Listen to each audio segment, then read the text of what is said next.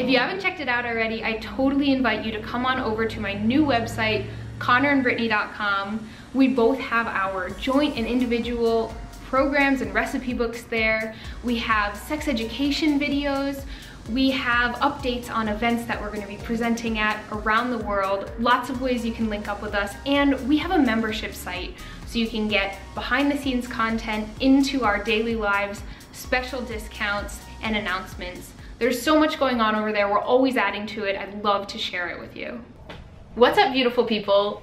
Today, I'm going to be sharing a response to a question that I get pretty frequently. And I'll read that to you in 1 second. This question actually came from somebody who watches my Insta story. So if you don't already follow me on Instagram, I recommend checking out my Instagram profile, and you can check out the pictures I post regularly. But then also, Insta story is where you click on the person's profile icon and you can see clips of what they're doing throughout their day, and they remain up there for 24 hours. I really love Insta story. I love sharing clips from my day, and I've also loved doing questions of the day. So here's one of those questions of the day that I wanted to create a YouTube video out of to expand on it more than I would in an Insta story. The question is, do you come from a family that is open to different types of relationships and lifestyles, or is that something that they had to come to accept? I get this question a lot. I notice when a lot of people are making radical changes in their life, they want to feel the support of their family and their loved ones. And sometimes we're growing at a rate that is uncomfortable for other people because it brings up stuff for them.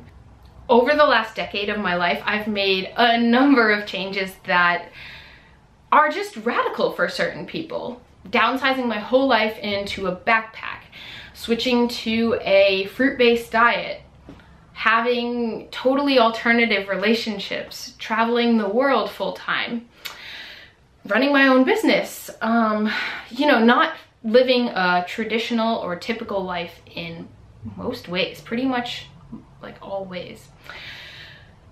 And I will say that my family has been pretty amazing about it. I definitely come from an alternative family. I have a large family, lots of siblings and step-siblings and step-parents and parents. And I feel like we've always been encouraged by everybody, but definitely by like the parents in the family to follow our dreams, to find what we're passionate about and to pursue that. So I've always felt encouraged in that way. I do feel like there are certain things that are specific to my family or different members that are maybe more sensitive to them. For example, food. Food in my family has been really important. It's linked to so many social activities, and a lot of people in my family identify with having some sort of what they would refer to as disordered eating. So that means that, or that has meant for me, that my changes in diet and body over time have brought up things for them. What's been really helpful for me to keep in mind throughout all this is that everybody is going to have their own experiences and reactions and triggers to what I'm doing or what anybody else in the world is doing based on their life experience and who they are. And it might feel like our lifestyles are triggering them specifically, and I think that that is the case. Like, oftentimes we're triggered by an external thing, but what that's really reflecting is something that we're feeling, like it's our story about something. So that's been really helpful for me to remember throughout all this, that anything that could possibly come up for somebody else that they're feeling about witnessing my life it's all like internally happening for them. I'm not doing anything wrong. It's just, it's bringing up something for them. And I think that's really normal. And things that other people do sometimes bring up stuff for me, and it helps me get to know myself better. So I definitely feel like there has been some level of that for every member in my family in relation to at least one of the radical changes I've made in my life. Relationships are another big thing that I've brought up. Triggers for people in my family.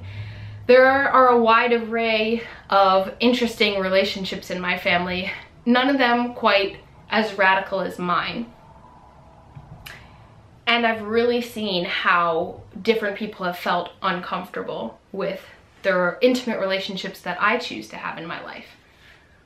The biggest thing that I've found to be helpful for me has been to share from a place of confidence and comfort within myself. I didn't feel confident about everything I was doing right from the beginning.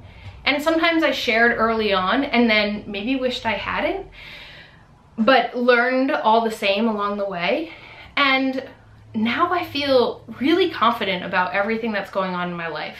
I've been doing it long enough that it feels super integrated. I'm sharing it with the whole world, so sharing it with my family is just like another exciting extension of that. But it wasn't something that I just outright started sharing right away. I wasn't like, oh yeah, like I have open relationships and this is what it looks like. I didn't have the language around it. I didn't know how I felt about it. I was still feeling it out. And I think that's gonna continue to happen for me and for all of us. As we change and grow, and I think that's a positive thing, we naturally try on different things. And sometimes it takes a little while to figure out how the fit feels for us. And I know for me, during that time of integration, I don't feel like I have the language or vocabulary to express how I'm feeling about the things. I don't even always know quite how I'm feeling about things for some time. So it makes sense to me that we would naturally want to wait until we feel comfortable and integrated before sharing, especially sharing with people that we think this thing might bring up stuff for, because that's extra sensitive. So to answer this question, I guess I could say that on some level, I feel like my family's always been super loving and accepting. I feel so grateful for that. And on another, I feel like a lot of the changes I've made have brought up a lot of discomfort for people. And at this point, I feel like it brings up very little discomfort for people in my family. And I think it's because they've become more accustomed to it. And I think it's in large part because I've become so accustomed to it, because I'm so happy, because I'm thriving, because what ultimately matters to them is that I'm happy and loving my life and sharing love with them. I also feel like I make a point to be really supportive of the people in my family, to support their desires and to just hold space for them when I'm hanging out with them, to not suggest that they do anything differently in their lives, because I don't want that for them. I want them to feel like, hey, I love you. I got your back no matter what. And I think you're doing a great job. And I really support you in finding your own path. And I think modeling that helps people support us in following and finding our own paths. This is a topic that I feel super passionately about. You might know that because I state in most of my videos, like, don't do it like me, do it like you. And I just think it cannot be emphasized enough. So, thank you. Thank you, person who sent me this awesome question, for all the people who have sent similar questions over time. Please check out my Insta story if you haven't already and you want to check out what I'm doing in my daily life, or get answers to some of these questions, or send me your own questions there. Thank you guys for watching. I love you so much. Mwah. Bye.